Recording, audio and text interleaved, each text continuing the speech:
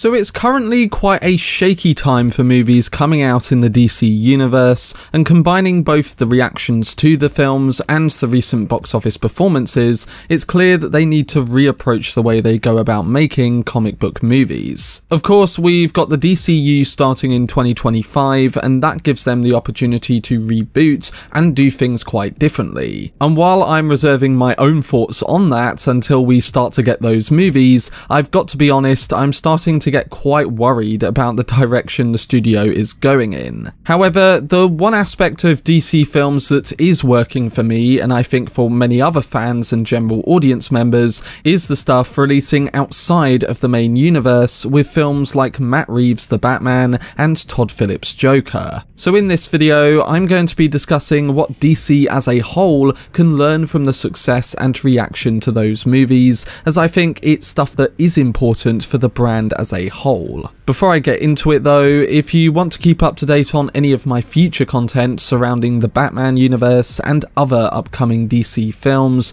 then don't forget to support this upload by giving it a like rating, subscribing to the channel, and turning on your notifications. But without further ado, let's dive into what DC should learn from films like The Batman. So right now, DC is in a bit of a mess. Other than Matt Reeves' The Batman and Todd Phillips' Joker, a lot of the films coming out have been ones that have disappointed those who have seen them, and the films haven't really been seen by that much viewers to begin with. Black Adam disappointed at the box office, Shazam 2 completely flopped, and now The Flash is on the verge of continuing that disappointing streak, making even less than Black Adam on opening weekend. At the minute, it's tracking to make just over $300 million in total, and while things can change, the reception of the film isn't helping it at all. Yes, there's numerous reasons why this film isn't performing very well, and you can assign some of those reasons to other recent films and why they equally haven't performed. Whether it's the fact that DC is starting over with Superman Legacy in 2025, the quality of the films not being the strongest, and therefore general audiences haven't had that much interest, or all of the conflictions surrounding the main actor and the many delays and issues that this film has had behind the scenes. But the key thing connected to a lot of the response has to be the lack of general audience appeal for the movies being made. As you know, I didn't particularly love the Flash film, and while I found there to be strengths, there was a lot of issues, specifically with the filmmaking, the jumbled tone of the film, and the muddled direction that they were taking. It felt like a bad culmination of filmmaker and studio decision making that didn't have a decisive tone or approach from the outset. And for me, this is apparent with both the quality of the film itself, the more conventional and forced elements, and bad CGI on display that we tend to get in 80% of comic book films right now. Yes, it's mainly a comic book movie problem, but DC are making things even worse by trying to stress on the things that just aren't working for many people, and to me, it feels like they're trying to take as much pages as they can from other studios. But where DC do get things right, and this has been the case over the last couple of years, has been when they truly focus on themselves as an individual brand, both through filmmaking and storytelling direction. The Batman and Joker are prime examples of that very point, and we had two films that equally in their own ways focus on what they're trying to tell, telling that in the best way they can, and allowing creatives to bring that vision to life in the way that they think is best. There's no sense that these particular films have been made by the studio or have a conventional formula underneath them. There is a pure vision. So using Matt Reeves' The Batman as a main example, because it is the most recent successful one, what can DC learn from the artistic and box office growth of that film? Well, for one, as I was just touching on, the film feels director driven. One of the main issues with DC and Warner Brothers over the last decade has been a consistent pattern of studio interference or making films that have clear bad studio decisions that equal to a low quality of product. Yes, I know, Zack Snyder has both creative supporters and people who aren't particularly fond of his work, but a lot of things that went wrong in that saga were mainly to do with the studio and not Snyder as a filmmaker. While I personally love the film, Man of Steel had mixed reactions. And yes, Batman v Superman wasn't the greatest comic book film by any means. But during the beginning stages of the DCEU, Warner Brothers put their trust in Snyder's pitch and they gave him the confidence to make his vision work. And when the movies got mixed reactions, the studio began to go down a much darker path. That path was to completely change films that had already been shot, taking a vision and making it far worse and misguided. The extended result of that is, well, what we've seen recently. And while there's an argument that the final films in the DCEU don't even matter and that's why people aren't watching them, I'd argue that that isn't even the biggest factor. Most of the general audience don't even know that this whole DC universe is being rebooted and how each film connects to the other. What they do know is that they are not going to spend money on a film that is artistically and narratively poor. And that is what we are seeing with these final films in the DCEU. There's no sense of vision, there's no identity, there's no filmmaking creativity or satisfaction in the final product. It's recycled product that appears more like every other comic book brand we are seeing out there right now. Marvel are having quite the similar issue, but the growth that they once had is allowing them to bring fans in on opening weekend, resulting in less of a disaster. It's still in a bad state and on a bit of a decline,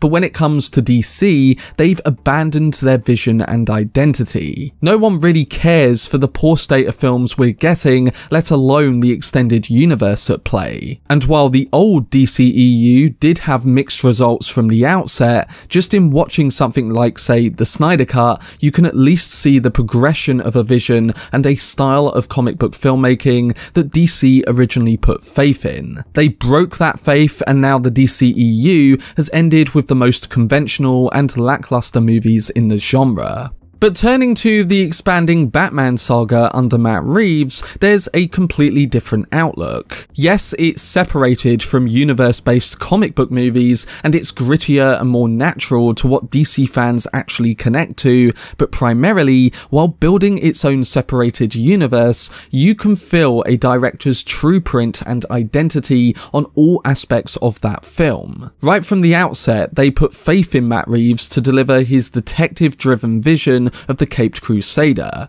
The cinematography, the lighting, the aesthetics of Gotham City, the characters themselves, and the main developing story feel authentically created and driven by a filmmaker. It feels like a true piece of cinema rather than a repetitive studio approach to just ticking all the boxes. By giving the audience a well-made film using a well-known character, one that is still a fresh take on that iconic figure, the audience chose to vote with their box office money. And these exact points can literally be applied to the success of 2019's Joker film. So we essentially know what's going wrong for DC when it comes to their extended universe, and that is having no vision or creative space for the filmmakers that they put in charge of this work. Sure, in the case of The Flash, we don't know whether it was more filmmaker or studio driven, but the consistent forcing of badly done cameos, poor CGI, integral filmmaking and storytelling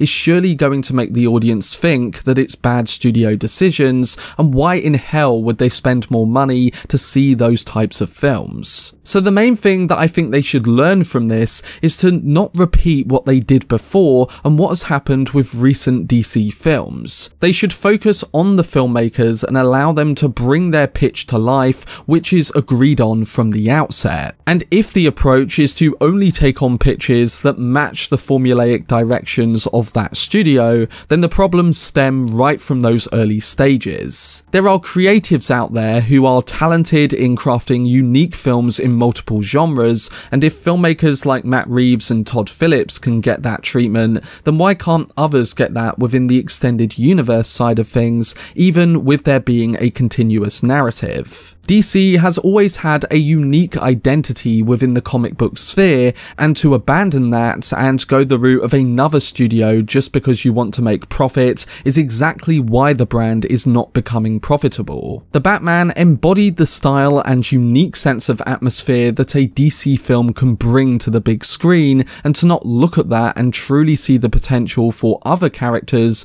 with interesting stories to be told would be a big opportunity missed. And that brings me to the final topic of discussion, which is my hopes and fears for James Gunn's DCU. While I'm clearly disappointed with the recent films from DC in its extended universe, the upcoming DCU under James Gunn has the chance to do things differently. And having a creative director like Gunn at the helm of it may help to really establish more of a connection and trust between both the studio and the directors it works with. Now yes, I do have initial worries for what could happen creatively. One is that they could go the route of the recent MCU and focus on teasing what's next rather than stressing on the quality and storytelling of each individual film. But they can still find their identity and do something that still feels continually fresh with each feature. Another worry is that even though I really like James Gunn as a filmmaker, I fear that his approach to a comic book film, especially with writing, isn't the one I expected nor really want from a rebooted Superman. And on top of that, when it comes to Superman Legacy, the future potential of DC as a universe-based brand on the big screen really comes down to that very film. If Legacy doesn't do well and audiences don't love the film, then I can't imagine the state that DC would be in. The whole thing is built from that very project, and if your new Superman isn't pulled off right and appears like more of the same when it comes to recent Marvel and DC work, then things are really in trouble. But while those are my fears for DC's future, I am hopeful that again, with there now being a creative leader behind it, that relationships can be rebuilt and more filmmakers can be trusted and given the freedom to make the films that they pitch, both narratively and productively. If they can give the directors a part of the DCU the space to make great individual films and apply a sense of uniqueness to the comic book landscape, like we saw with Matt Reeves' The Batman, then things can start to repair. They've got to start doing this consistently if they want the numbers to start going upward rather than downward like they are right now, and it's going to take a lot of rebuilding. DC was once a brand that had identity and respect, and now not even general audiences are showing up for these films that are a part of an extended universe. Personally, I think The Batman is a good lesson and one that tells the studio that even now, in the midst of bad performances within the comic book genre, that well thought out films with a director's vision at the centre of it, one that is given faith by the studio to begin with, is the way to go.